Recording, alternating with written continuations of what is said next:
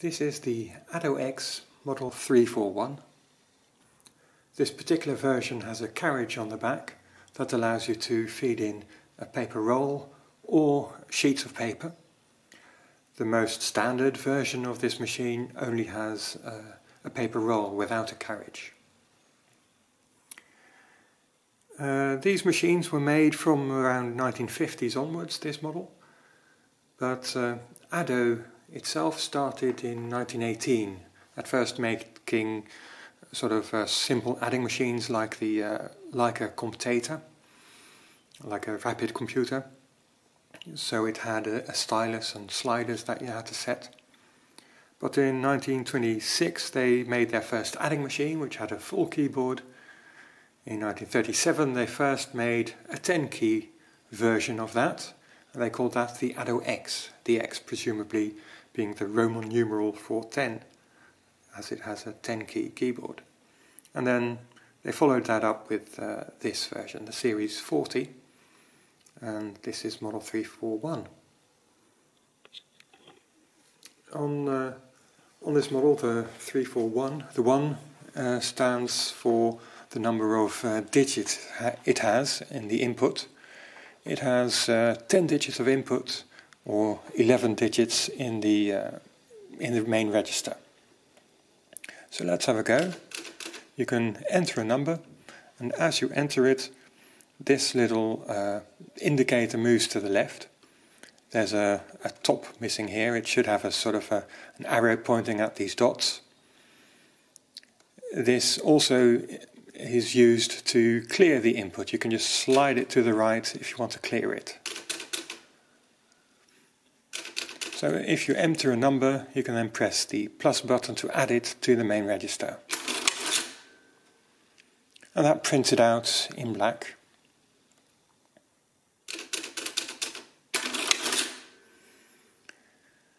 And you can also subtract, of course, with this minus button. I've subtracted rather a large number so that the total is now negative, and that is indicated in this small window here. There's a small negative sign showing here. But let me add something larger, and then the indicator disappears again. So yeah, the current total is positive. You can press the subtotal button. That prints the subtotal in red.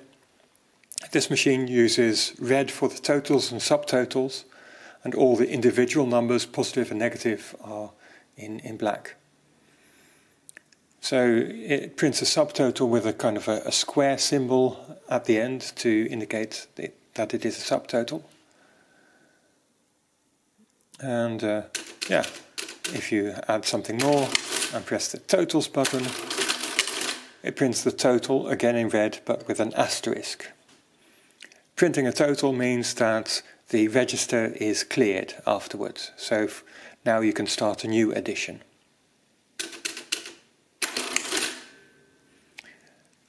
By the way, if you have a negative total or subtotal, the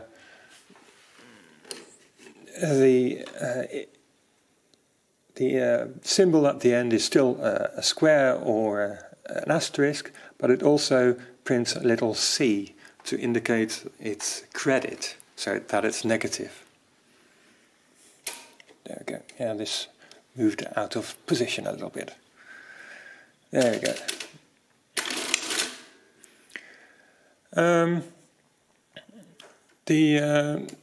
The keyboard here is symmetrical. They made a big deal out of that. That all the buttons were arranged symmetrically, and that was supposedly so that you could use it both with your left hand or your right hand.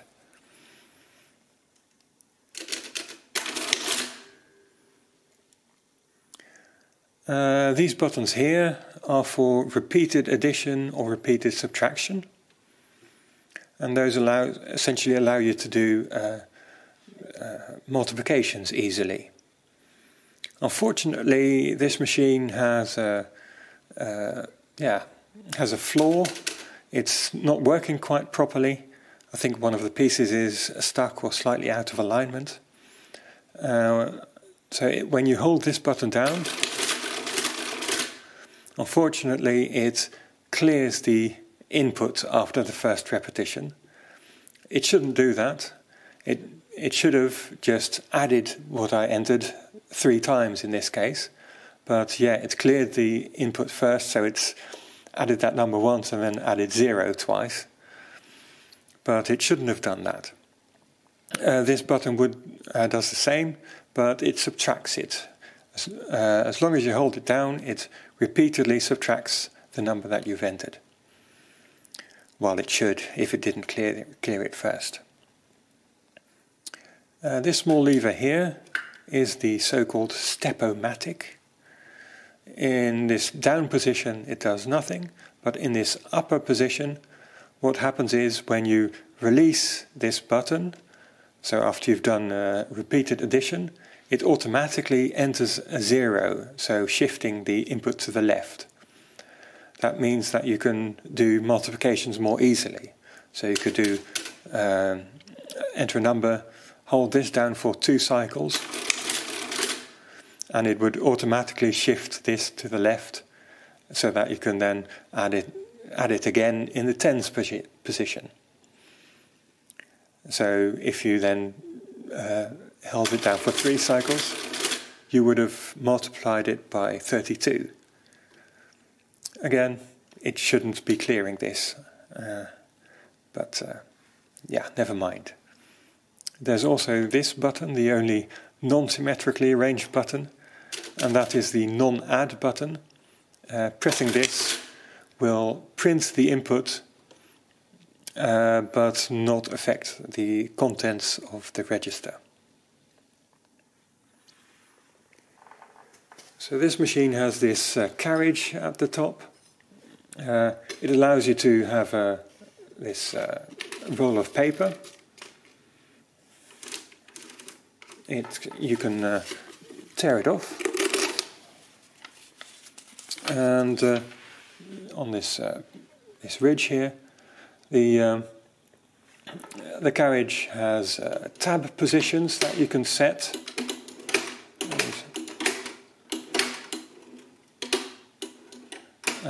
Those can be set with little metal bits at the back that you can put at different positions. This lever sets the line, the line shift. So normally it's on 1, and this does it. If you put it on 2, it does double spacing, and if you put it on 0, it doesn't move the paper forward at all. And on this side, this lever lifts this window so you can more easily load the paper, and this this lever that allows you to shift the paper. It lifts off these rollers so that you can just pull the paper into position.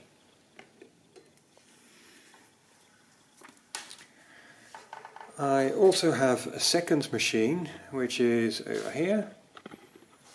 That is the model 351, not the 341, so this is the series 50. It's basically an identical machine, but in a new case and a slightly improved mechanism, but the functionality is exactly the same.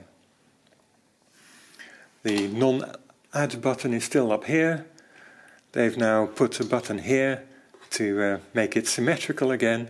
This is for opening the case up so that you can have access to the printer ribbon and the paper.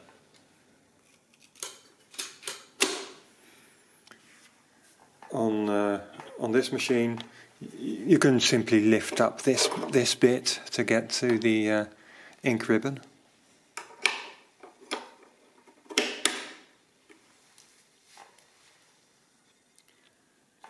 The cord that came with this machine was unfortunately very degraded. It's utterly unsafe, of course. but the plug that is used is a fairly standard one. It used to be a sort of a universal standard for all kinds of electrical equipment. I have a toaster that uses this same plug. So you can still get these, and yeah, so I could make a replacement power cord for this machine.